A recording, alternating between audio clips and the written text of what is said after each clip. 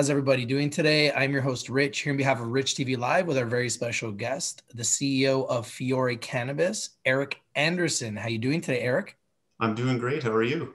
I'm doing fantastic. Excited to have you on the show today. And I wanted to start off by asking you a little bit about your background and what made you want to become the CEO of Fiore Cannabis. Yeah, so I was involved in the Canadian cannabis business as an investor first back in around 2013, and we didn't really know that it was going to go fully adult rec legal across the nation. But the medical program was great. I got to meet a lot of great people. Got to really meet a lot of the companies in their pre-IPO stage, and then sort of when everybody went public. And benefited from taking a couple of private companies through the ACMPR licensing process to become a licensed producer in Canada. Worked with a couple of early stage retailers, and I really saw in 2018 that the bull run on the markets had kind of got to this fever pitch where, as the fundamental business and financial numbers were about to be disclosed, and this is for the big guys and the little guys. But I just didn't think that those valuations were gonna kind of be able to justify some of the wild market caps that we saw there in 2018, 2019. So for a brief period of time, I exited the business and really didn't have any designs on coming back until I was introduced to this company by a couple of major shareholders.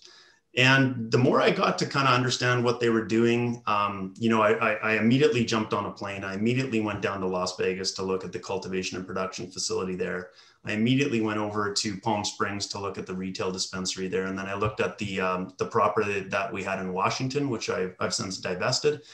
And then I looked at the Canadian assets as well too. So we're very close to divesting all of the Canadian assets and just focusing on the Las Vegas market and the Palm Springs Coachella Valley market. So the reason that I really wanted to do this is I fundamentally believed that the US is marching towards, if not full legalization, but certainly decriminalization. And with the Biden-Harris win in November, I think that what we're seeing on the markets right now is a common belief in the US that it's going to go legal. States are continuing to go legal. There was another 4 who went adult rec at the election time. There was another state that went medical. Utah prior to that had gone medical. And then you see, with Virginia recently, with New York and Connecticut and Pennsylvania, and a few of those other sort of those northeastern states kind of looks like they're going to come online here in 2021. So I don't think it's a matter of if the US is going to go legal. I think it's a matter of when. And as the MORE Act and the States Act and the Safe Banking Act and, the post-COVID stimulus, as that involves some cannabis tax revenue and other types of, ancillary revenues, I think that it's going to be a matter of time that, this is going to be fully open. And we're going to see exactly what happened in Canada on the bull run. And it's the US, so they're going to probably do it way bigger and way better. And that's sort of what the US, what Americans do, right? So I'm really happy to be a US multi-state operator. I kind of had to be convinced to take the job. And then when I went and had a look for myself as to what the assets and the operations look like, I was super happy to take on the role. And I think we've pretty much completed our turnaround throughout 2020 and heading into 2021, we got a ton of momentum. Yeah, and the stock is doing really well today. Congratulations on that. What are your main focuses for Fiore Cannabis for the first half of 2021? So we said that by turning the company around, so we divested Washington, we're in the process of divesting Canada. We put a lot of money into Las Vegas, and we put a lot of money and some supply chain optimization into Palm Springs. We said we were going to be profitable, and I'm happy to report we actually just news released it today that our first month of 2021, January, we turned a profit. Congratulations. Yeah, thank you. It's been a lot of hard work, and I really got to point to our team. Basically, everybody at the company now is new, and that goes from our CFO Kevin Cornish, who came on around the same time that I did. We basically brought on a completely new grow team out of Nevada. I had told our recruiter I want the best and only the best, and I think we found the team that's just working so great down there. We grow in organic living soil, and there's different methodologies and protocols associated with that. We still have our Canadian guys out of BC who are acting as kind of consultants and advisors for those protocols. These are people who've been growing for generations in the BC interior. So yeah, we said that we think we can clean up the balance sheet. We think that we can make the company profitable, and I'm happy to report we're off to a great start. We're 1 for 1 in terms of the months of the year, and already have some great momentum with the crops coming down here in February. And interesting to note that the first two crops that came off in January, again, organic, living soil, high THC, which is very important in the Las Vegas market, those menus weren't on the street for more than about a day. And we had dispensaries saying that they take the whole lot. So we're hoping that we can almost advance sell our crops going down. And it all comes down to those test results, which basically proves that we've got a high yield operation, we've got a high THC operation.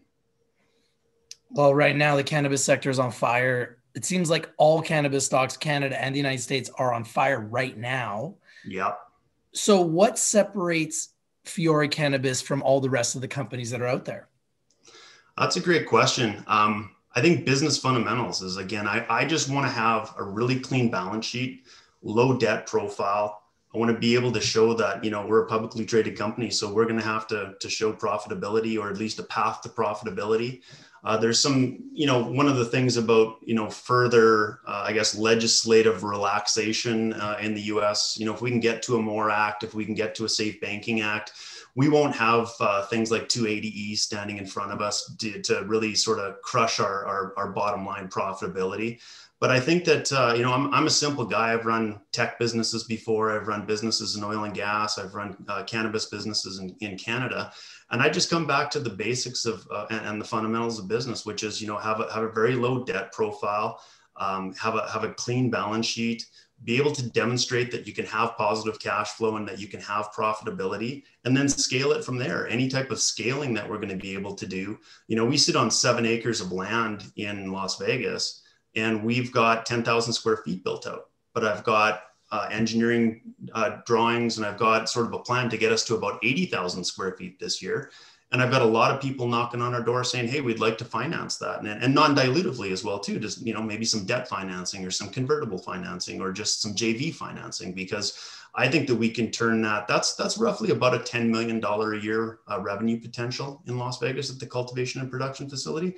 We could easily make that a $60 to $70 million proposition by just expanding it. And that's called profitable growth, right? So the fundamentals that myself and the team have brought in, it's just kind of getting back to basics, a little bit less on the kind of pump and dump sort of schemes that, we've kind of seen out there. Learned a lot from the Canadian experience. It was a great learning experience. But again, when I was involved with private companies and then advising some publicly traded companies, I would always be the guy in the room saying, hey, we got to get to profitability? Don't we got to get to fundamentals? And we're hoping that will behoove us in our sort of our strategy going forward. And like I said, we're already off to a great start here in 2021. So let's talk about that. So you mentioned that you are profitable already in your first month of 2021, and that is something to be very excited about. How do you plan to maintain that throughout the year? And what are your plans and what are your projections for the rest of 2021? Great question. So really for us, what we were able to do, I'll talk about the dispensary in Coachella Valley for a minute there, is that it had the potential very early upon my arrival to make money. And where it wasn't making money was on the supply chain. So we really needed to get back to those vendor relationships, get better terms, more, just that kind of bulk buying, and let's get some payment terms rather than cash for everything, we put some banking in place in both of our operations. We've got point of sale. We've got an ATM machine for cash. We're now dabbling into delivery. And so we've actually taken that. We've increased the revenues from about April of last year, 22%. And so we've increased the revenues, but we've also optimized sort of the back office so that we're even more profitable. So that heading into around the Christmas period of time, we started making money on that store on a month-over-month basis. And so we're happy to report that sales are still strong, even though tourism's weak in the Palm Springs area. And we've put some marketing initiatives, which will include a new website, e-commerce, delivery, And when that tourism industry picks back up, whether you're at a wellness spa or a resort or Airbnb or wherever it is, you can just dial us up because we're actively marketing with billboards and other types of promotional stuff in the valley there. And you can order it right up online and we'll deliver it right to your resort room door kind of thing, right? So that was the first change that we were able to enact.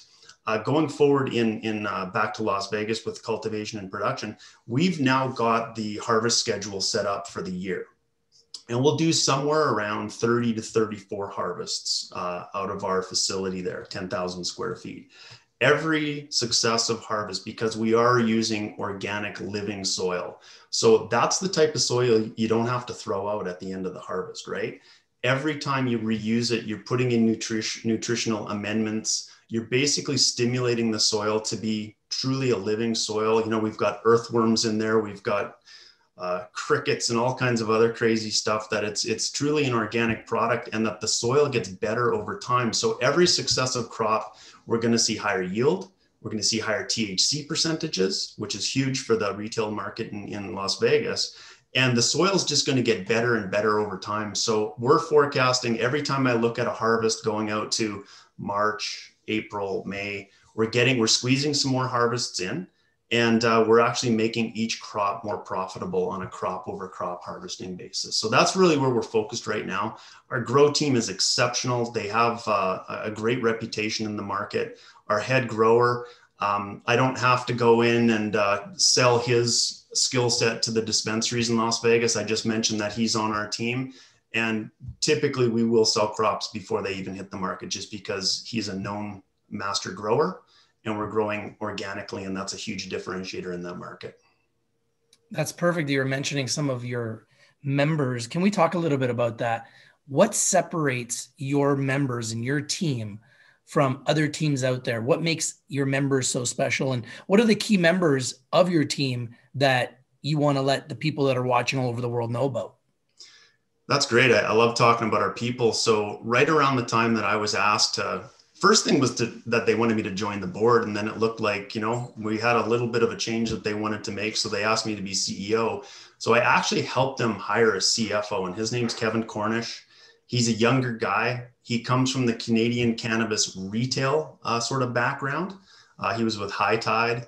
And, just a young, energetic guy. And I think that passion in this business, understanding the cultural significance of this business, it's not just a suit and tie thing for investors or for the banking world. It's understanding the culture, and he does, right? So what he brings to the table is a high level of energy.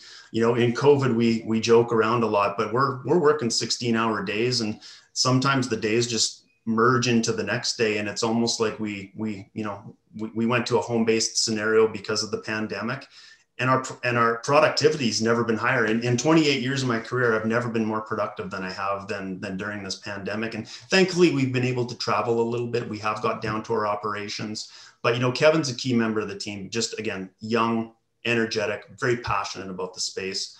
When I think about our grow team, Hassan, our master grower, he comes into this with a great deal of experience. He's worked in the industry in Colorado, in Michigan, in Montana, in the Northeast as well too. He's worked for the big guys like a Cresco, and now he's working for a company of our size where, there was no secret. We had to reboot everything in this business. So we had sort of stumbled along earlier last year with just maybe some growers who weren't up to our standards, right? We were going for a grade A+ standard.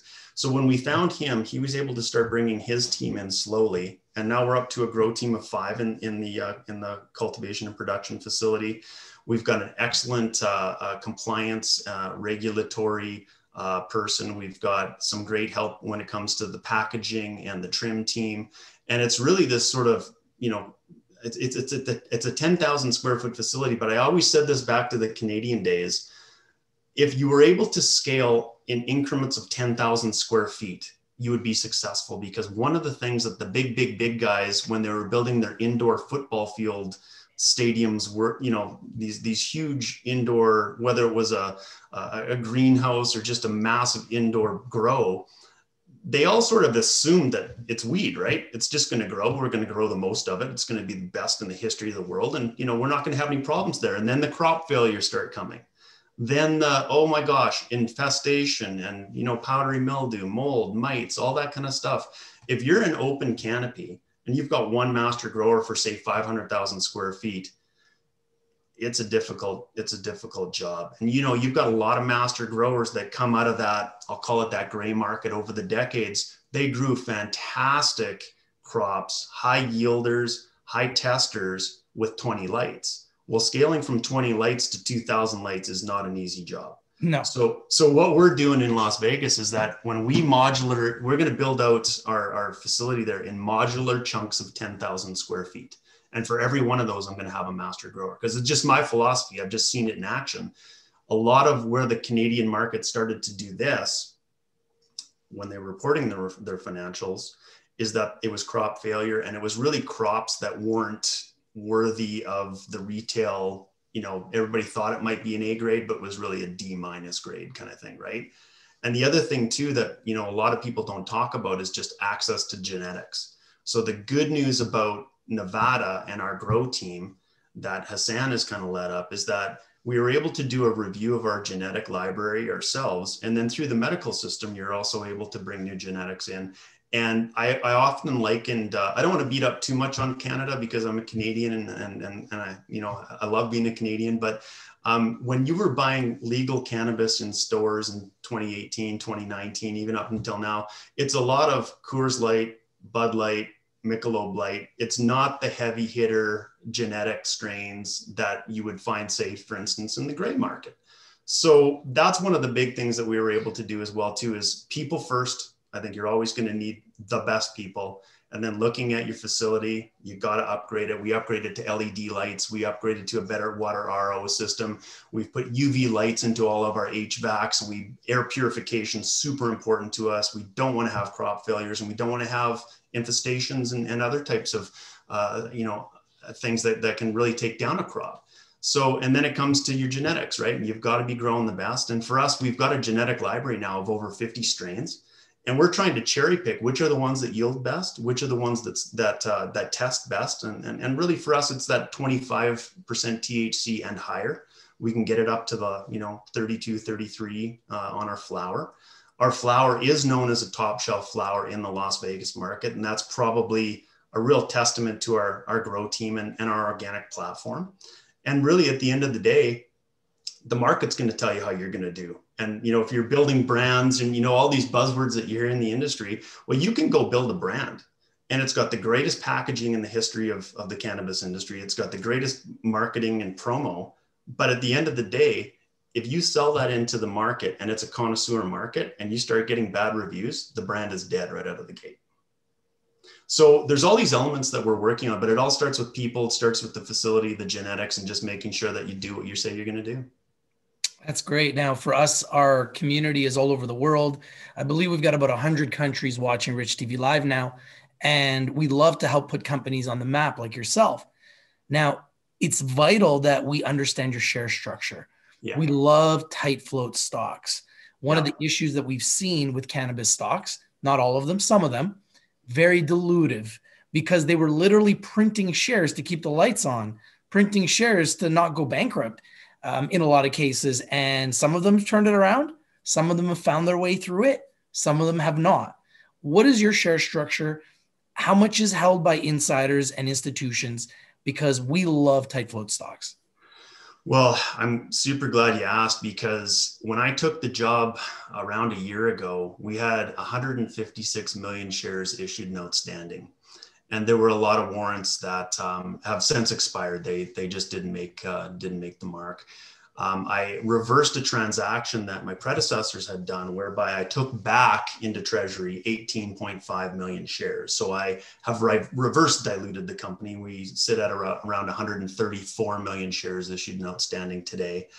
84% of those, we know where they are. And really, when I talk about a cleanup, 2020 was the year of the cleanup. So not only did we improve the facilities and get the dispensary more profitable, but we went back into the share structure, and we probably crossed out around 20 to 25 million shares. So just by identifying who those potential shareholders were that wanted to exit the business, we made crosses. So if you saw any volume spikes in 2020, that was pretty much a cross that we were taking from what I would call unknown hands into friendly hands. And so we're held at about 84% of our issued and outstanding is in friendly hands. Wow. We've sort of broken it down by brokerage house, and that's a lot. That's a lot in friendly hands. That's pretty good. Yeah. So what we, people say, well, what's your public float then? And, it's probably somewhere still around 20 million shares, maybe 25. But that's very as we've been, we believe in this business. Our management team, board, and, some of our close, long-term shareholders, they've understood that this was a turnaround project. We're pretty much on the precipice of announcing for once and for all that this is turned around and we're off to profitability. And we've been accumulating shares along the way. I put a lot of my own personal money into the business, both in the form of buying shares, and I've, loaned the business some money just as we did that turnaround. I, at one point in my career, had a very fledgling upstart tech company, and it was private. Had a couple partners in that business. And I always remember our advisor telling us, like, you're going to sell this business someday. So your private company, treat it like it's a publicly traded company. So when we sold that business to Trimble, $6 billion market cap, and they sick their lawyers and accountants on you for due diligence. Well, we passed with flying colors, and it was an all cash deal. Now that I'm the CEO of a publicly traded company, I'm sort of reversing that. I'm saying, treat it kind of like a private company for a little bit here, right? I understand I've got to talk to shareholders. We've made probably over 40 news releases since my arrival 12 months ago, just to keep the news out there. I've done CEO forums, I've done Zoom meetings with shareholders, because it's important that everybody understand what the message is. And everything that we said we were going to do, we've done.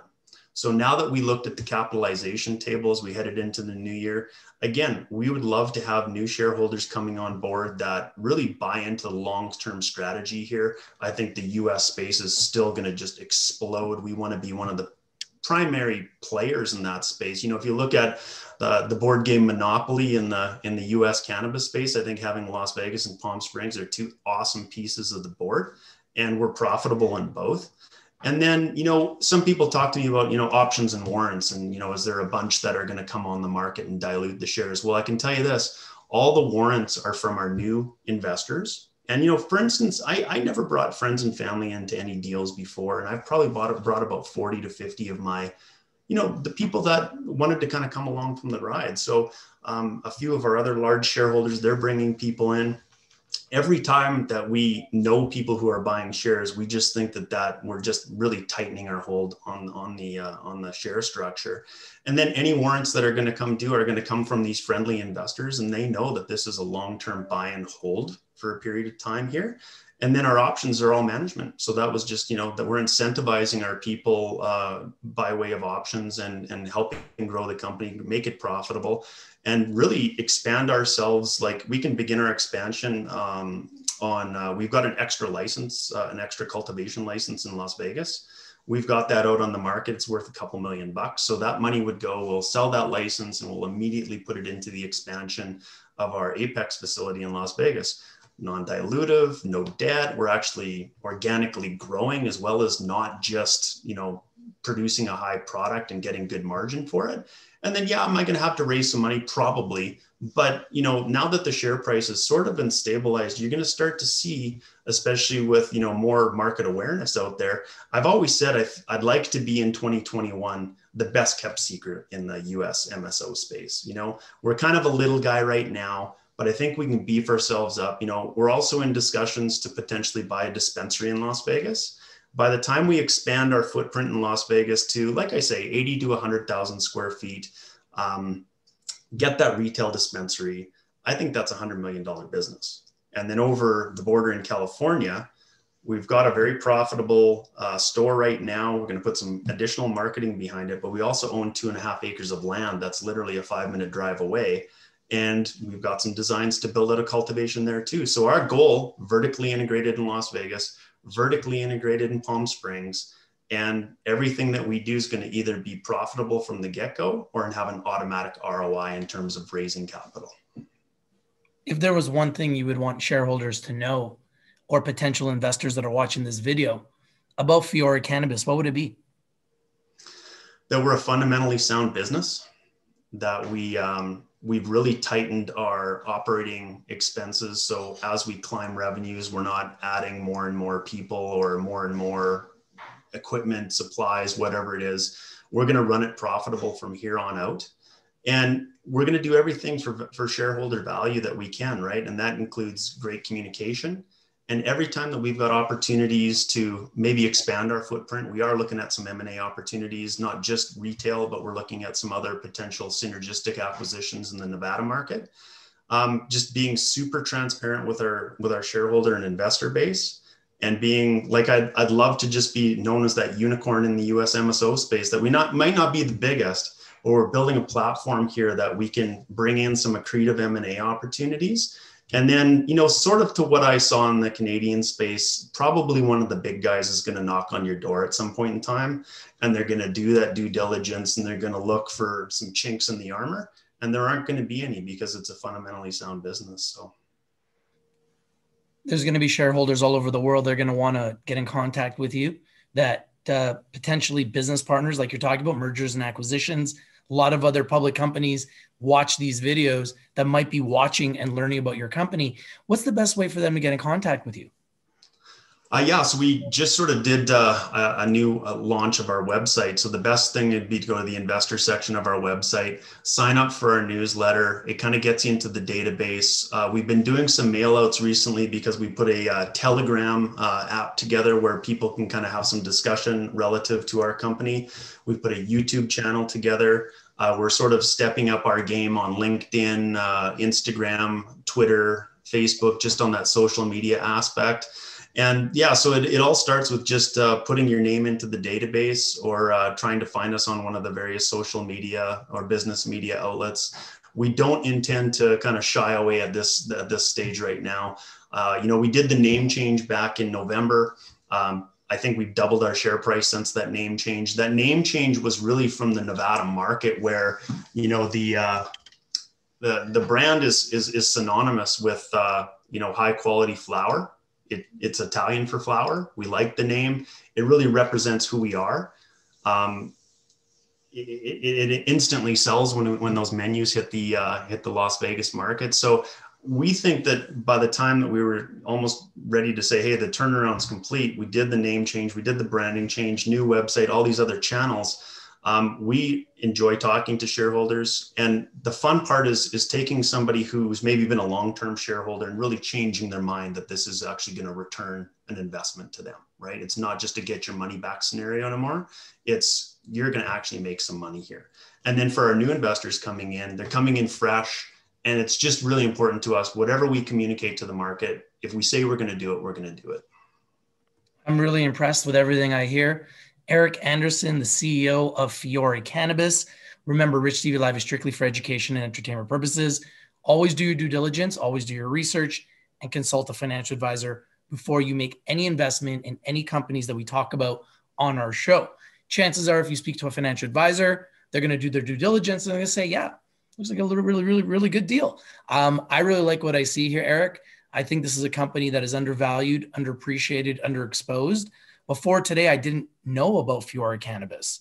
So this is something that is really going to, I think, become way more mainstream.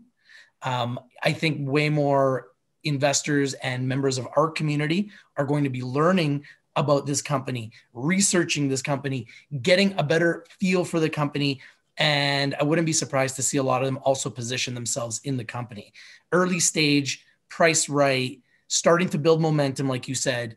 You're lowering the share structure, 84%, like you mentioned, held by friends and people that you're comfortable with, institutions, friendly hands. And you mentioned like a 20 million float.